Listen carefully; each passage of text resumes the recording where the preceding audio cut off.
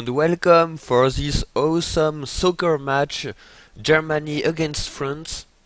Ah no, joking. We are we are casting some Supreme Commander here. No place for soccer. Yes, so long time without a cast, but at least I made casts before, but I never could upload the cast for a simple reason is that I had no internet. So when you don't have internet, I realized that it was way harder to put the video on YouTube. For this reason, I had to wait few weeks before being able to cast some games. And then, yes, let's see what we have on the program. I prefer tell you today it's a double cast. I will cast two games, probably two short games, and we will try to focus on a more larger panel of players, because until now I was really looking for some top 5 against top 5 players. Now it will be more some kind of top 20 against top 20 players. We will start by the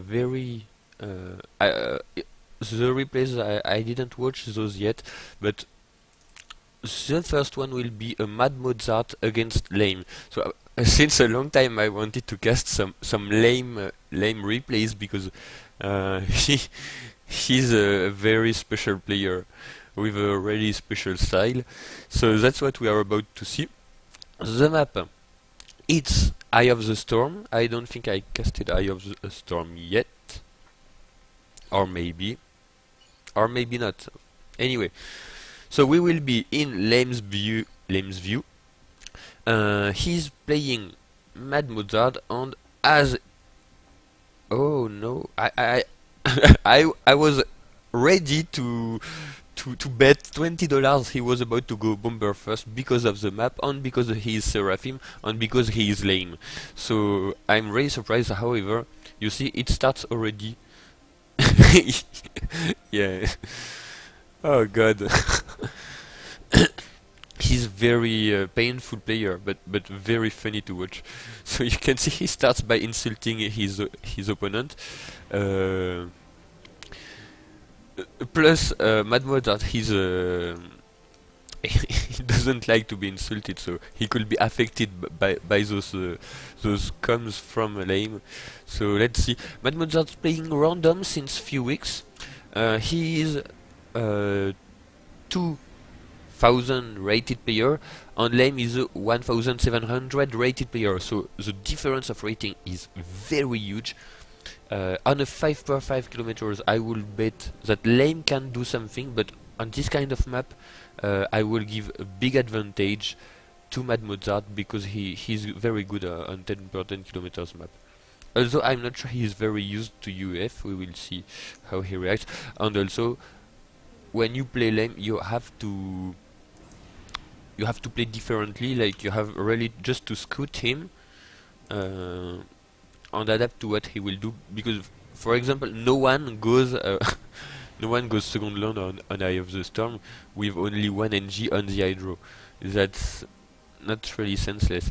So, for example, a big mistake from Mad-Mozart will be to see. It's normal to go interceptor and scout first, but as soon as you see this heavy land strategy, you have to switch to bombers, because you will have air, and if you have air with 2 interceptors, it will be the same that if you have air with 6 interceptors. Well, for the air supremacy, however, you won't be able to hurt the NGs with your interceptors, but that I didn't need to say it, because you knew it. So, air third, and yeah, it's some build orders that you never see, but why not? He will have his Hydro very late, so you can already see the power advantage from Mad-Mozart, but very fast max grabbing from Lame. Okay, scout here. So finally, the air factory won't arrive that late. However, the ACU will leave the base late, and we know how ACUs are very crucial on Eye of the Storm. It's good and Oh, okay, so that's good. You see, Mad-Mozart didn't do this mistake. He starts to hurt his opponent. However, I don't see interceptor, so actually, uh, bomber should be intercepted quite fast. Oh, okay, those are here. Okay, the mechs will be finished. No. Okay, he prefers dodge. It was a mistake because he had enough time to finish the mechs. Anyway, good reaction from Mozart. He's winning the NG fight, but there's another thing here. Okay, he killed the NG. Actually, I'm a little bit annoyed because this map, Eye of the Storm, is it's a classic, it's a very complicated map, extremely well balanced between land, air, and navy. And I think that with the weird playstyle of Flame, we won't learn much about Eye of the Storm. We will more learn. Oh, you can see the kind of mistake that explains the rating difference. That I'm not used until now. I was casting some Blackheart or some Zok replays. You never see this in the replay. So, yeah, and he will assist the others. What a gangbang, yeah. Anyway, the ACU going middle. Actually, not going middle, going to. That's why I wanted to cast some lame game. Is that it's like a brainless style. Like he just goes to the enemy base one way. I'm not even sure he will stop to take the mexes. He has no air. He has some tanks, but NGs are dead. And yeah, actually, I think it's a really bullshit replay because the game is already over. Actually, Lame is about to lose the 2 expansions here. He has 1 tank, but yeah, it won't change much. I was about to say that Mozart was about to go Jester, but with UF it will be a little more complicated, but more bombers, it's okay. He will have navy on time. Sorry, I was too slow, but I didn't see if it was submarine or frigate. It changes a lot, especially when... Okay, he changed his mind. No problem. Tech to land with flak. Yeah. But no... yeah, that hurts the eyes. Really, that's... yeah, that hurts the eye. I will check 1 second. I'll tab. It's normal if it breaks, but I want to check the rank of Flame. No. Oh yeah, 28. You see 28. So that explains. And you can see the huge difference of level between a 28 player and a top 10 player. Bombers doing quite good damages. Actually, UF bombers are decent against Tech 1 tanks because it deals more damages. It nearly can one-shoot a TAM. TAM it's the Tech 1 tank. With no assist on the Tech 2 factory, he won't be able to counter the Navy with Yanzi.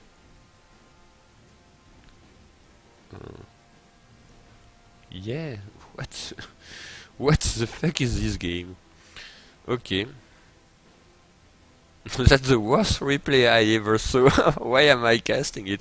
He takes no mexes, his economy is crashed. He started a tech 2 max here, but he's way far. Oh, okay, thanks God he's taking back 3 over mexes.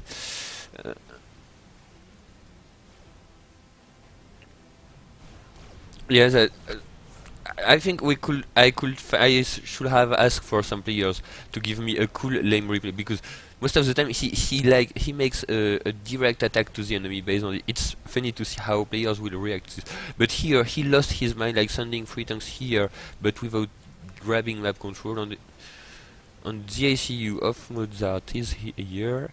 Yeah, you see, it's all the point in RTS games. If you fight for some map control, but you don't make it fructify after. Okay, so typical lame style when he sees a ACU.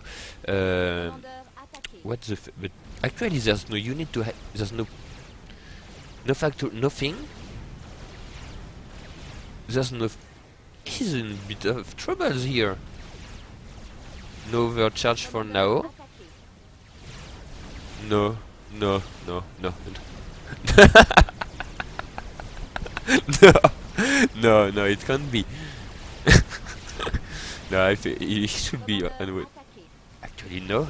HPs are decreasing very fast. There's flag to kill the air. No. I can't believe it. No. No, 1000 HPs locked by the flag. Oh no. Oh shit. No.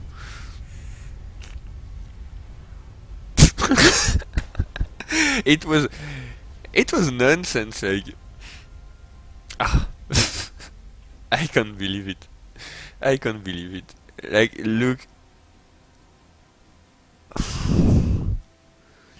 That's such a bullshit game. Like, yeah, Mozart had this expansion, the Tech 2 tanks securing it. He was taking back those mexes. He has Tech 2 mechs. Well, Mozart didn't scoot the ICU. Like, he had frigate too late here, maybe just to get the sonar. But oh god. No. So actually, it was a good lame replay. But I can't believe he managed to. 2 minutes before winning, he had nothing. Like, he won the game with 5 Tech 1 tanks on the flag. Oh, that's awesome. Okay. Oh yeah. The economy will be fun. Yeah. Look, 6,000 mass difference at 10 minutes game. At 10 minutes game. That's what. Yeah. But as we say, no scoot, no win. And yeah, it was very greedy to get only the SU. At least I think, to be honest, I think with four Tech 1 tanks or 1 Reptid, he could survive and reach water. But he had only his ACU, so it was a little risky. Okay. I can't leave you after that. Actually, I will change my mind. I had a second replay that I wanted to cast that was looking interesting, but actually I want to cast a second lane game because it's so fun to watch. What do we have?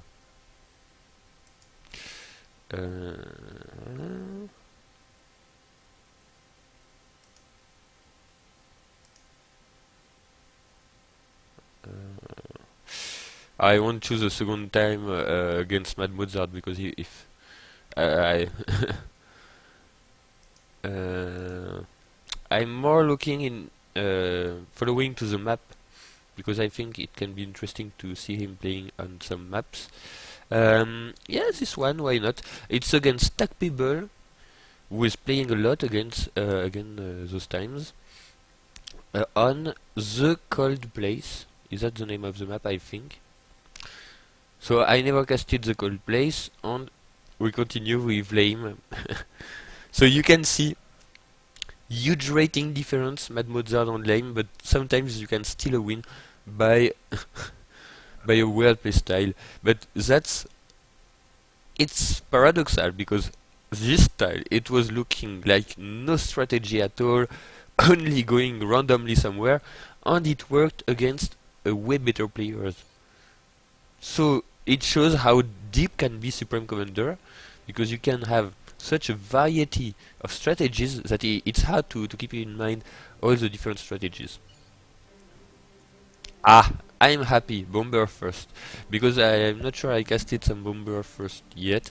So for players who don't know it yet, you have to start by 1 Pigeon, then Air Factory. Don't forget to put the rally point of the factory. Oh, you can change it. That's awesome. You can change it for the in the replay, but it comes back to the reality. Okay, so now he did it on the good way, because if by any mistake you start the bomber with the rally point on the right, in this case, the bomber will start to be built orientated on the right. So the turn for a bomber to do this way, you will lose, I don't know, 6-7 seconds it is enormous when you go bomber first, because the time is what makes that will make successful or not your bomber first. Time and of course bomber micro. Okay, so bomber, 4 NGs, scoot. Oof. I don't know. Okay, so he doesn't want to make some error, but looks as it's lame style. I will. It's hard to judge because sometimes he's doing some ugly mistakes that makes him win. So yeah, really hard to have judgment about lame. Yeah, that was a bad micro. That was another bad micro. Okay, so okay, and let's see the reaction. It's a mistake from Pebble. First, he didn't split the pigeons against a player that is known to go often bomber first, and then he started an anti-air, and you have all the time to start by a scout to dodge with your NGs, and then to anti-air. But he did the opposite thing, which means that he had no scout, so no dodging. Let's see here. Not too late, especially against Seraphim Bomber, it's very hard to dodge. So yeah, not too bad. Weird move, but probably to cover the area. That's the real strength of Bomber First, is that you have some visibility of what your opponent is doing. Don't forget, yeah, he knew probably that it was an anti-air, but okay, we can see a little bit of micro, looking well orientated, but okay, it's floor focus. Yeah, very close. And finally the plane. So I think Pebble didn't reacted too bad, except the scout mistake, but he went directly to interceptor. Even if you had predicted to go second land, you have to change your mind. Against bomber first, you always go second air. That's because after we had quite often some players whining about bomber first, but actually if they go second land, it's like there's a lack of logical choices, so they can't really blame this strategy. I think it's balanced as long as you pay attention. Okay, so Pebble, they see you looks to be underwater because we didn't see it.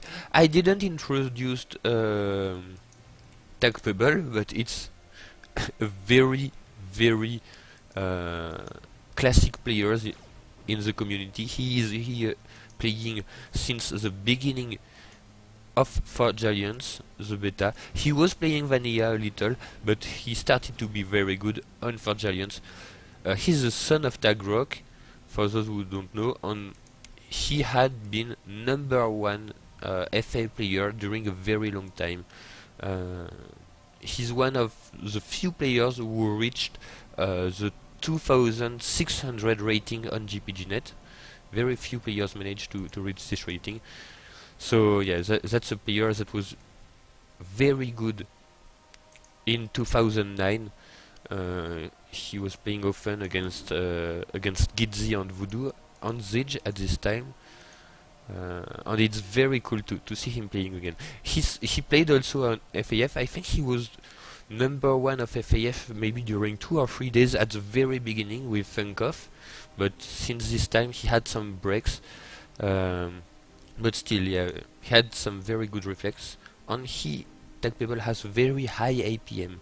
So, or he used to have one, I don't know, maybe now with the years he became old, I don't know, I hope not.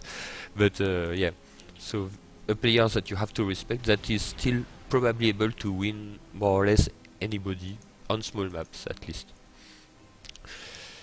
So, concerning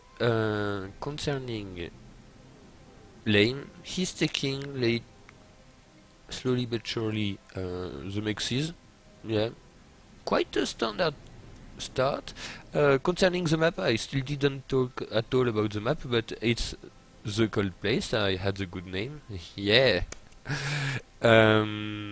He's spamming on the south, which is very good. Most of players used to send the spam on north, but actually you can hurt way more your opponent sending it on south, and on the meantime securing the south. So this is Lame. Lame, he's never afraid of getting a draw. That's what you have to know about this player, which means once he's in the range of the enemy ACU, he will not retreat. So yeah.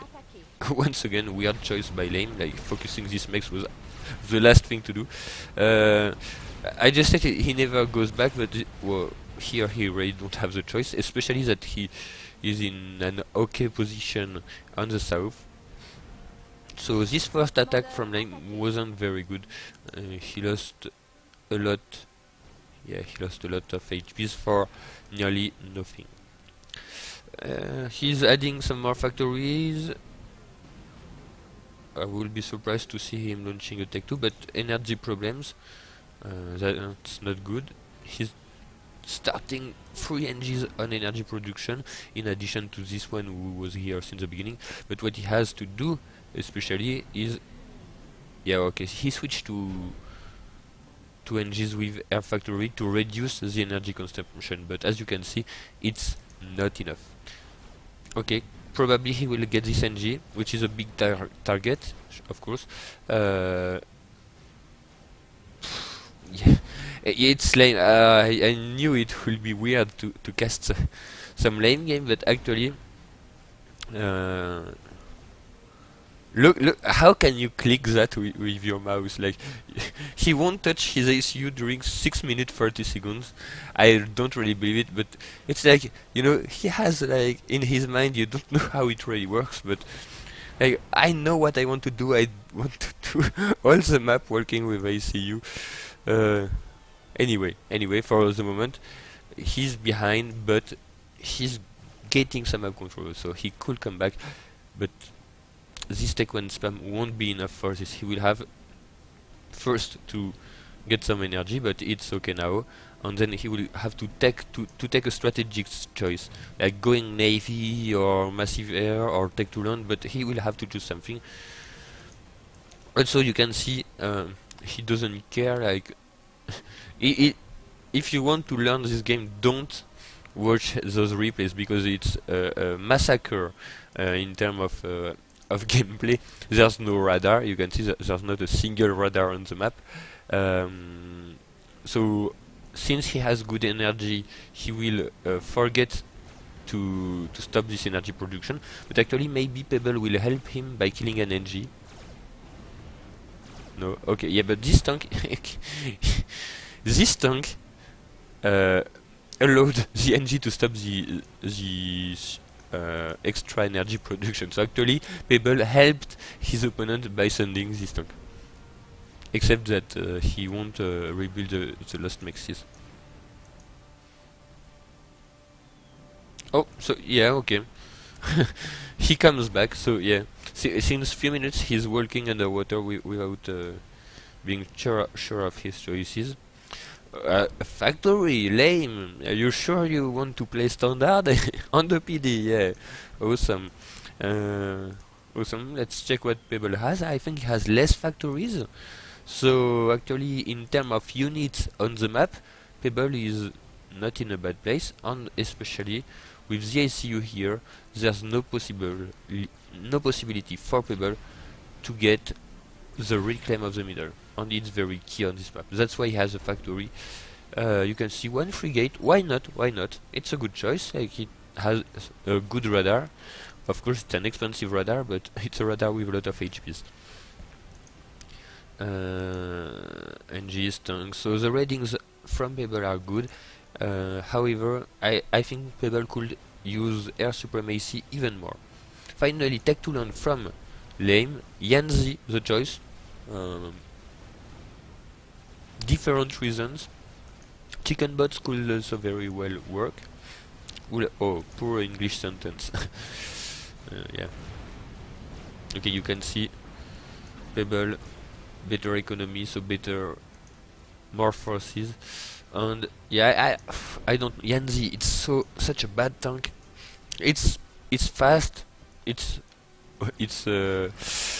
Hoover, but otherwise, yeah. Okay, so was he going for something? funny, like, oof, if Pebble doesn't move his ACU, he will get some arty shots. Yeah, a little. Nothing too big, but still no overcharge available. At 10 minutes game, it's a little late. And yeah, look at this tank.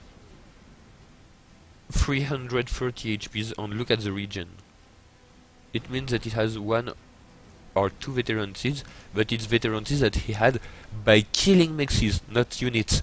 So it's a lot of HPs he killed. Like, he made all the map. Poof, poof, poof, poof, poof, poof. He lost a friendly tank here, we remember. But yeah, alone he killed half of the income of Flame. So that's the MVP of the game. He's here and he's not ready to die. Okay. So Yanzi, shitty tank, but still it's some tech 2, so hopefully it wins against three tech 1 tanks when it's in the range. Yeah. Tanks are not moving, or not in the good direction. Maybe I will come back to some top 5 against top 5 replays for the next cast, because is it tech? Yeah, tech 2 ACU. It will never work. Look at all the units there is here. Well, I said same thing for the previous game against Mad-Mozart, and actually he managed to steal a win from nowhere. So I prefer not get any pronostic with Lame. He's taking the mexes.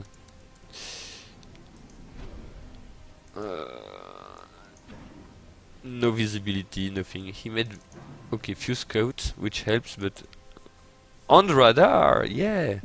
Okay, that's awesome.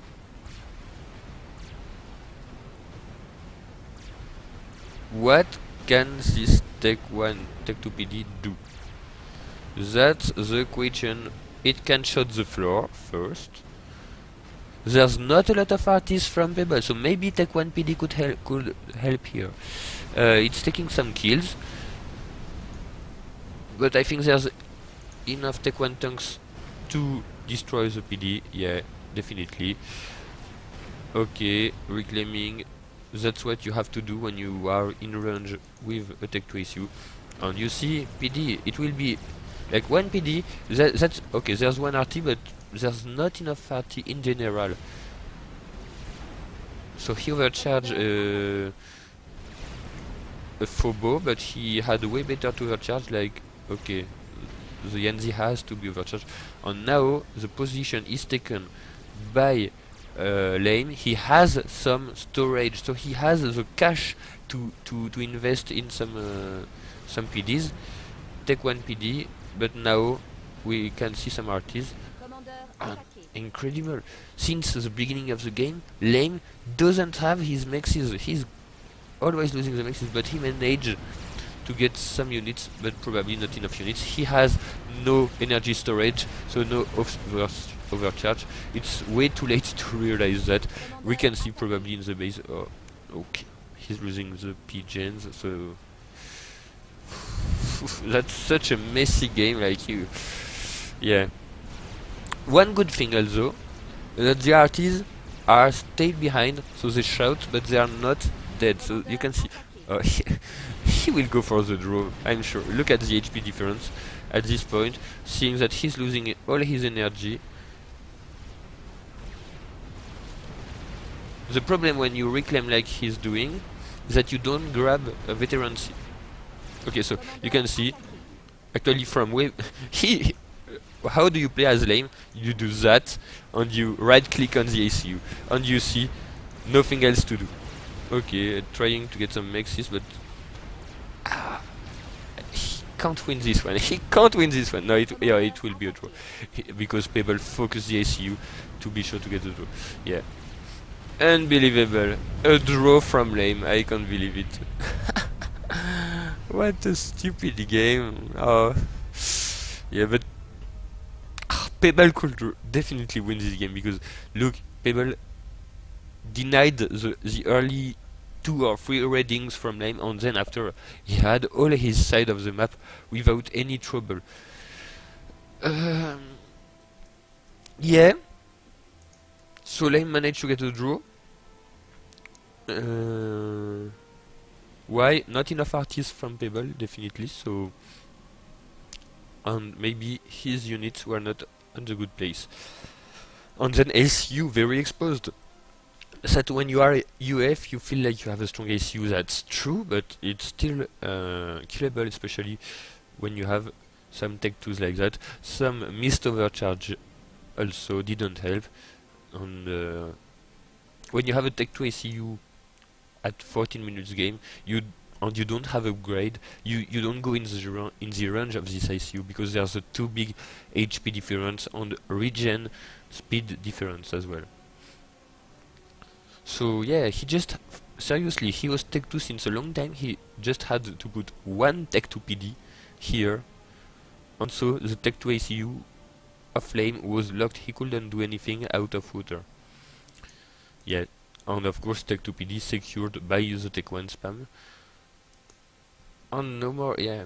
Look at all those pigeons dead. But well, that's life, that's lame, and yes, that was some fun replays. I will cast some more serious replays later.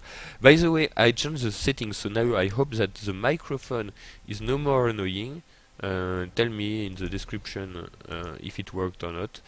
And see you for another video. Bye bye.